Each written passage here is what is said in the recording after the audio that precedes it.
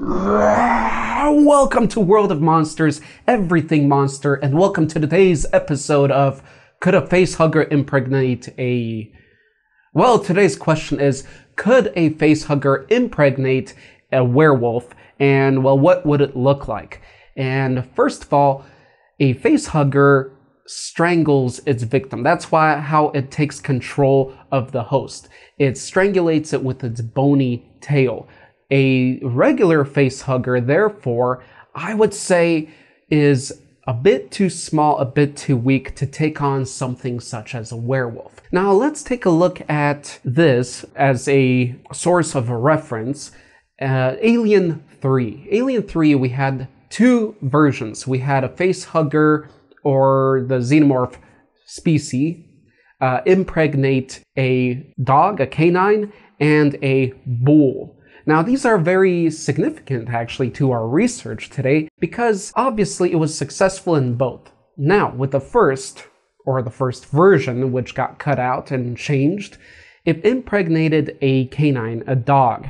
And a dog has a very similar face to, or muzzle, or head structure to a wolf. They're both canines, they're of the canine family. And so we know that that was successful, and therefore it is possible for it to impregnate that kind of face, or be able to implement its embryo into that kind of face structure and animal type, and be able to strangulate that kind of animal. Now, the bull in the second version, the other version, the more CGI, well, it is a CGI version of the xenomorph, it impregnated a bull. Now, a bull is a big creature, but it wasn't a regular xenomorph or a regular facehugger. It was a queen or super facehugger, or royal facehugger, that's the other calling of it. So it was a larger version of the facehugger, and therefore it was predictably able to strangulate a full-sized bull and implement its embryo. Therefore, if you think of a werewolf being as a larger and more powerful monster or creature than a human, the biggest human, then you would imagine that its strength or its neck would be between the power or strength level of a bull's and, say, a human's, because a bull's neck, I would imagine, would still be more powerful than a regular-sized werewolf. Now, all this depends on the size of the werewolf. But if we're talking about like a 7-foot kind of more common version of a werewolf, then I would say that the neck would be not quite as thick and strong as a bull's. What do you guys think?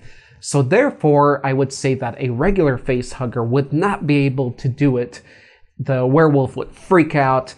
It would pull it off, possibly consume it and die in the process because of the acid blood of the silicon-based facehugger. But if it were to be a larger facehugger, such as the queen facehugger, super royal facehugger, then I think it would be quite possible. It would wrap that exoskeleton tail around the werewolf's neck and proceed to implement the egg into the throat of the werewolf. Now, do you know what's even more cool, even more impressive with these royal facehuggers is that they are able to implement or breed more than once. They are able to implement more than one embryo into more than just one victim. So after proceeding with its actions with the werewolf, it would then leave the werewolf and proceed to find another victim. So the next question is now, what would it look like?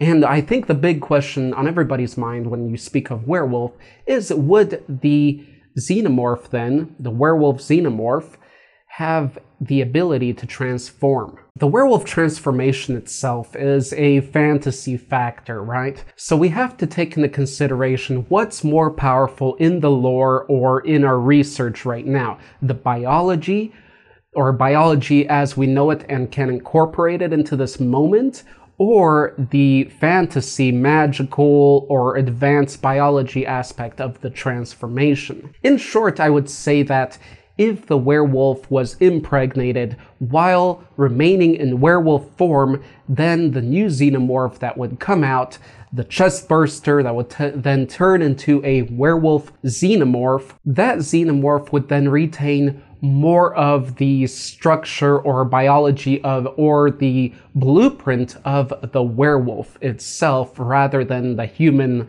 within.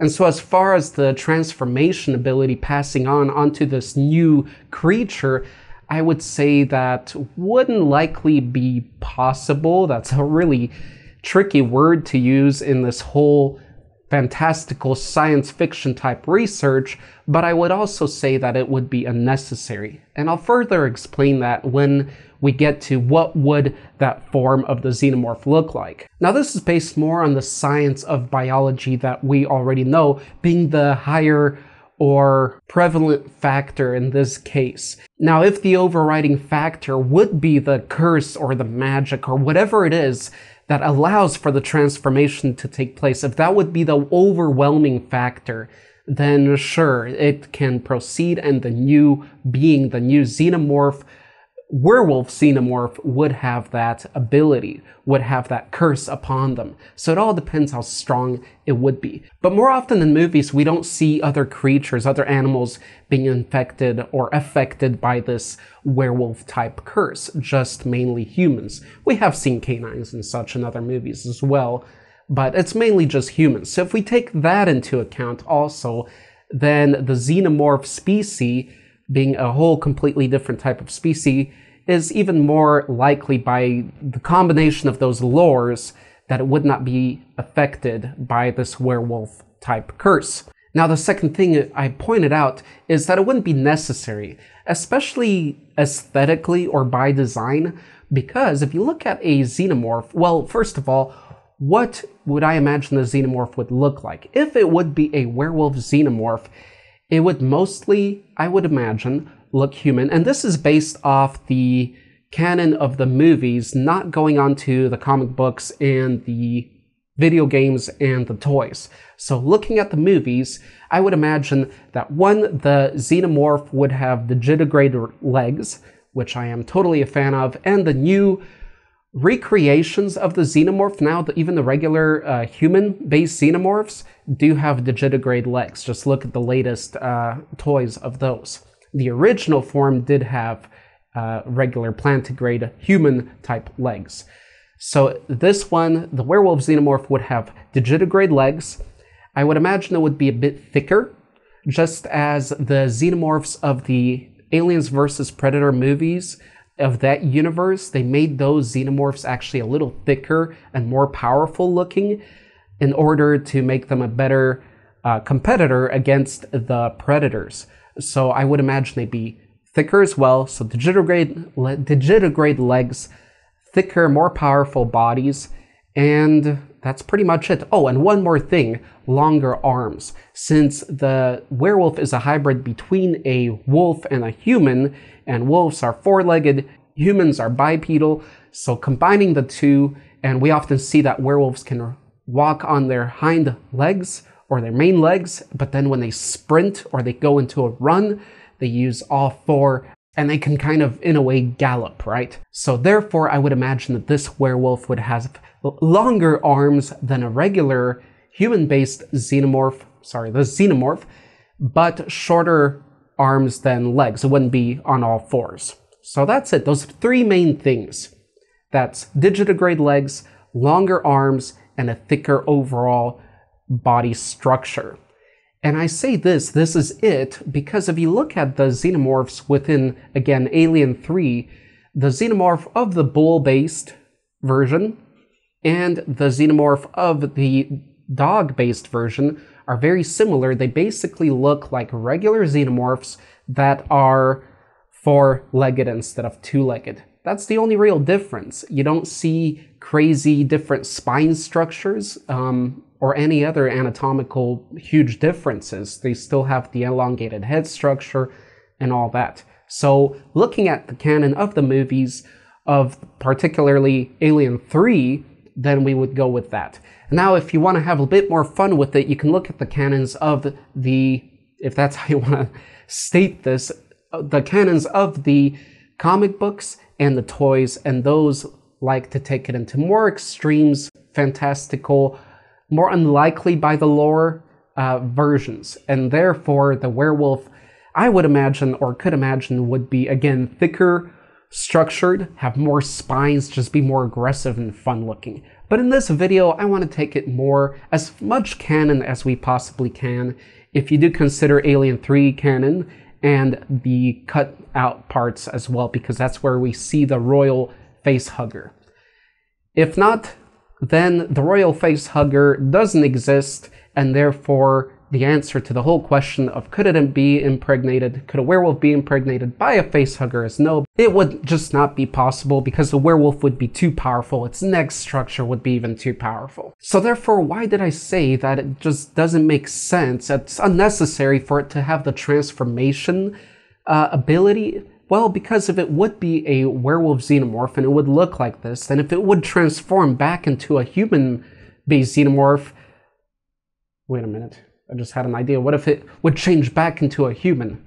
That's just silly. So if it could transform back into a human-based xenomorph, then how much different would it be, again, than that purely werewolf host type looking xenomorph? The only differences it would have during the transformation is maybe it would get a little smaller, leaner, and its digitigrade legs might change into plantigrade legs, but not necessarily, again, because of the new versions, and the arms would get a little shorter. So is that a drastic transformation? Again, maybe it's possible that it would keep that kind of transformation for the hell of it. It wouldn't change the creature much. It would just give the opponent a chance to run away or attack as this creature is transforming, depending on how long the transformation would take. But again, aesthetically and for movie awe, it wouldn't take place because it wouldn't be necessary for any dramatic effects. It would just change a little bit physically and become a humanoid xenomorph, which is already freaky enough, and then again, at full moon or whatever, change back into the werewolf xenomorph form with, again, the three things: thicker body, digitigrade legs if it didn't have them before, and longer arms. Do you have any other ideas of what this werewolf, full wolf form xenomorph would look like? How different would it look like? And again, with the name, unlike in my other video, could a facehugger impregnate a demogorgon? Check it out somewhere around here or after the video. A demogorgon of Stranger Things. We named that one a xenogorgon or a demomorph. We just combined them. But actually, it should be a demogorgon xenomorph. So this should be titled or named basically a werewolf xenomorph, as they do not actually combine those. We just did it for fun. But what if we combine it? Be a xenowolf? No, that just means it's a wolf xenomorph. So how about a wermorph? Ooh, wormorph. That sounds cool, but it doesn't sound like what we're talking about. A wermorph sounds like something different. It sounds like a human that changes into some kind of morph, some kind of appearance that has no understandable reasoning to its appearance. All right, so thank you guys for watching this. Let me know what you guys think. Do you kind of agree with me as far as the lore goes? Or if you want to push the lore a bit and the canon and more into the side of the toys and stuff to be more just crazy looking, how would you make your werewolf look? Share some pictures, some drawings with me. I'll definitely check them out. And first of all, do you think a facehugger would be able to implement its embryo into a werewolf? Do you agree with me or not? Let me know down below. Until next time, stay monstrous, my friends. And thank you for watching. Could a facehugger impregnate a... Here only at World of Monsters, everything monster.